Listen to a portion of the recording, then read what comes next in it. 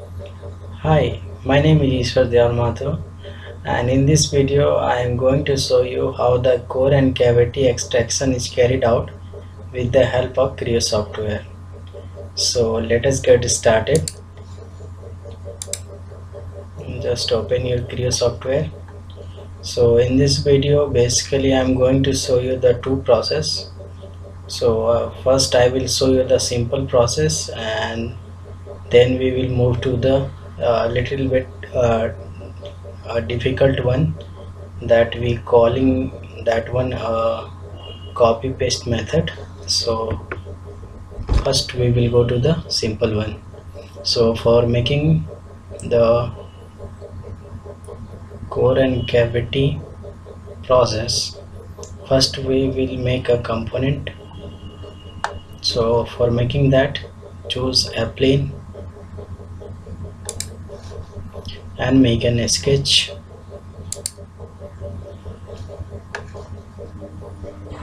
Take a center line,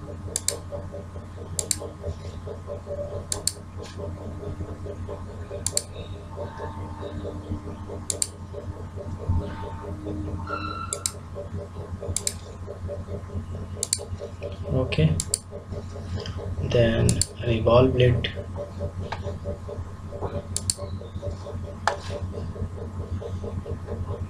If you want to modify its any dimension, you can just go to your model tree and just expand it, right click over it and just give it dimension whatever you want. Okay, now you can see this is our product. Now sell it.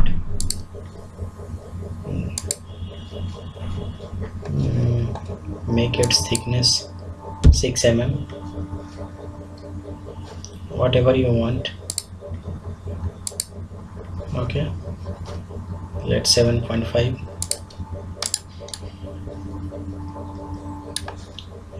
Save it in your desired location, name it.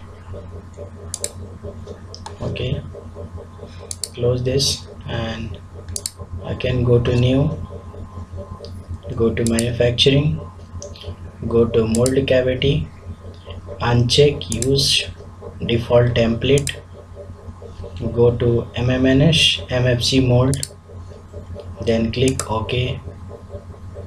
Now go to reference model, click on that. Now browse that folder where you placed your product and open that one. Now here a window will be appear, create reference model. On that check same model and click OK, then again OK. Now you can see it is coming just in opposite direction or inverted manner. Then click done. If you want to make in just upward direction, go to pull direction, then rotate it, select a proper face. Okay, then click OK here. Now you can see now arrow is coming in a right direction. Okay, now this is our component, or we can say mold. So for making this we have to make workpiece for that. So now go to workpiece, now expand it, go to create workpiece. Now you can see a dialog box will be appear, check part and subtype will be solid. Now click OK, create feature, OK, then select any plane and go to sketch. Now you have to take a reference for that. Select any two axes which will be reference for that. Now take a rectangle,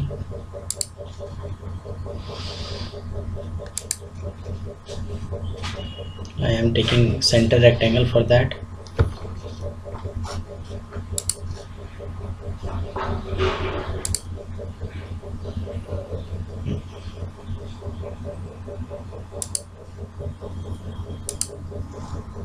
Now you can see this rectangle is covering all the portion of workpiece.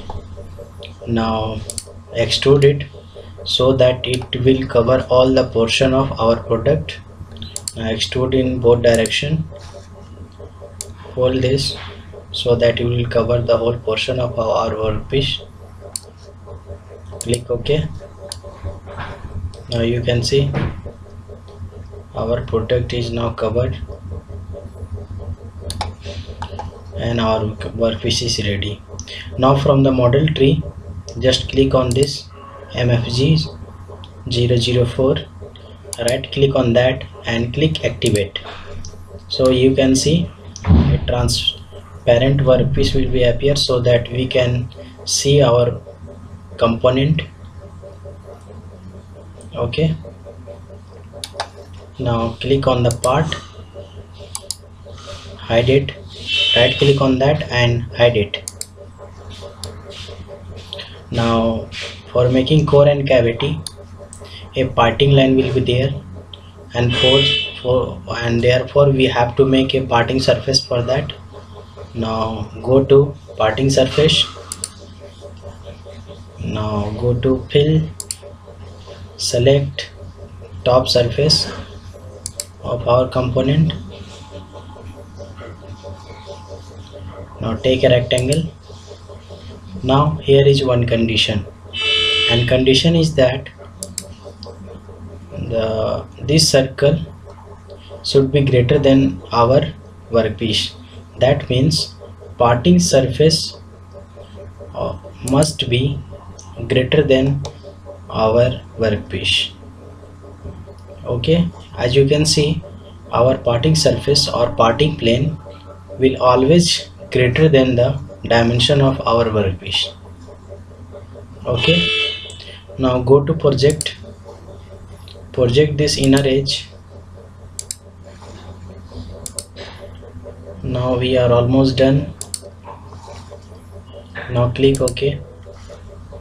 Now again OK. So we have created our parting plane or parting surface. Now again go to power part, first click, or we can say left click, then again right click and hide workpiece. Okay, then go to mold volume, expand this, go to split volume, and you can see it will be highlighted on two volume, all workpiece. Click done and select this parting plane, then select this. Okay, okay, okay,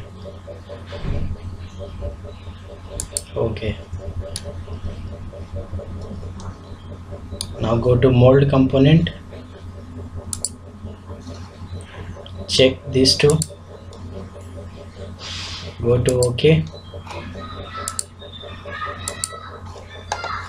Now again go to view, go to edit position, select this part, drag this. Now you can see this is our cavity.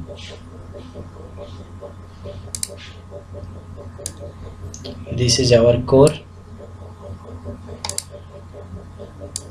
this is our component, this is our workpiece, and this is our parting plane or parting surface. Okay, so this is a very simple method where we can create a simpler object, where we cannot create a object with having a whole features or any integrate shape. Then click OK. If you want to again recombine all the things, then again click exploded view, and it again combine to recombine in its original position. Okay, so we have finished our simple part. Now we will move to copy paste method, and it will be a little bit challenging one. So I want your eye in your screen. Okay,